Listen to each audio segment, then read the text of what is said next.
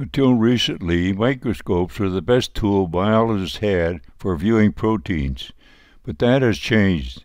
With DNA, X-ray crystallography, and 3D computer graphics, biologists for the first time can see proteins in detail and in action. This is revolutionizing the way biology is being taught. Compare this microscope shot of a cell's transporter to what is now available. This is a microscopic shot of a group of the cell's factories reading the RNA instructions for making a part. This is what is now available. In this movie, I will be your tour guide. We will ask the various proteins, such as this virus, to do their thing while we watch. But first, some background on this incredible, lightly explored nano world. Nano means the billionth of a meter. We are composed of trillions of hundreds of different types of cells. Some 250 typical cells will fit on the period at the end of a sentence. It is easy to lose sight of this during the presentation. With the magic of the computer, I will reduce my size to 10 billionth of a meter to enter the cell.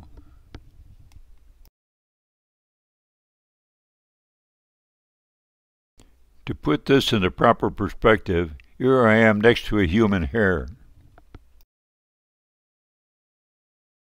In the nano world, there is no light and everything is colorless. In this presentation, we'll add lights and colors for clarification. The laws of physics as we know them do not apply in the nano world. For example, the gravity in our world has little effect in the nano world.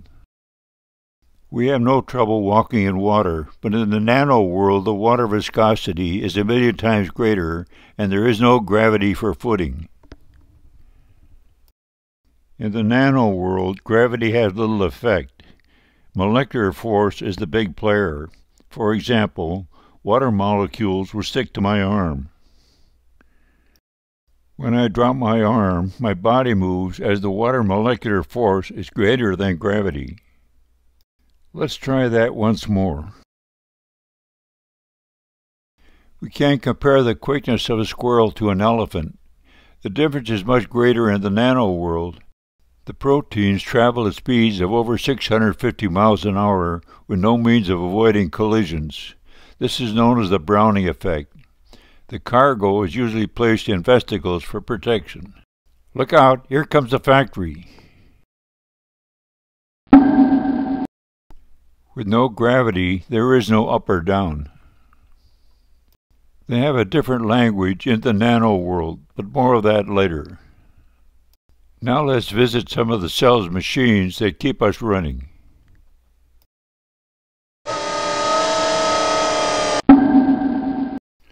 This is the first example of a machine that keeps us running.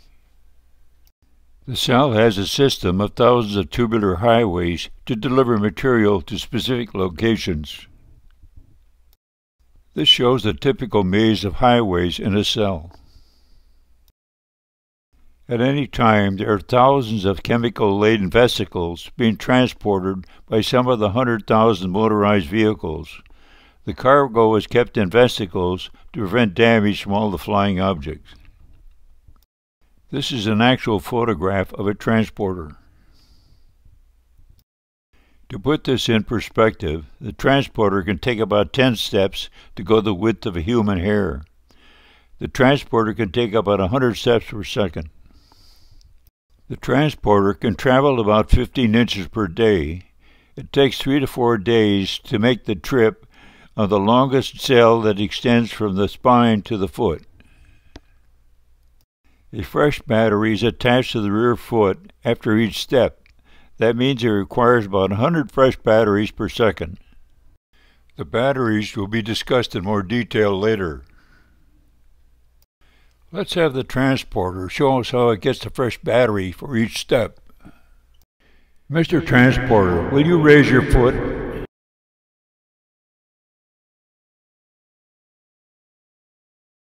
Thank you. We will use the transporters as our tour buses in the cell.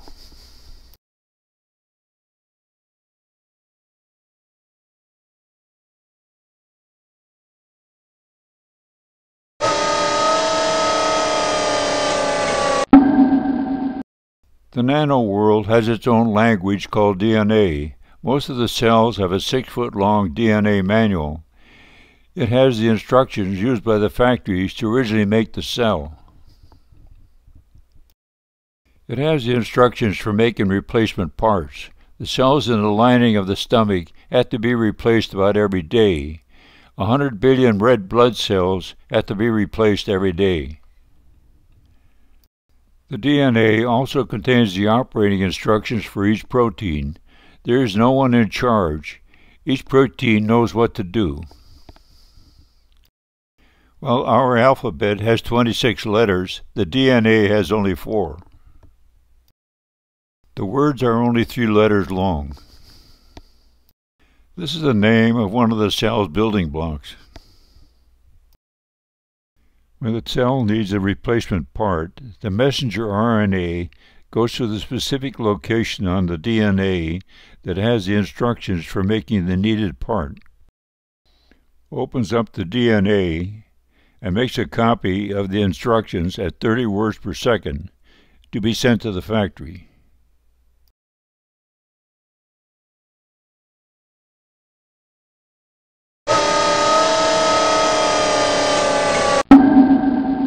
The factory is a very important machine that keeps us running.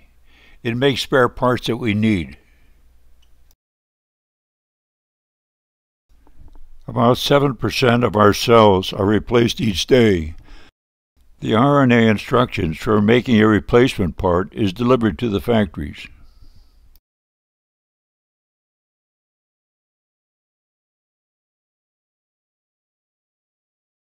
The factory grabs the instructions and reads the first 3 letters that describe the first amino acid building block to be used. Floating around the factory are the transfer RNA molecules that contain the amino acid building blocks. The factory grabs the transfer RNA that has the complementary 3 letters and attaches it to the instructions. The amino acid building block is dropped off. The process is repeated to complete the part.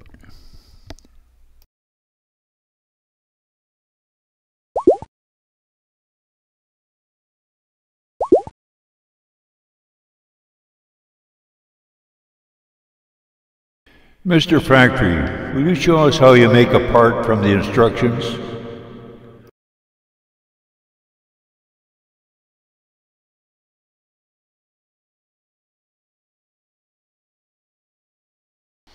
Thank you. A single factory can make 2,000 parts a second. Many factories can work side by side as shown to assemble 1 million components per second.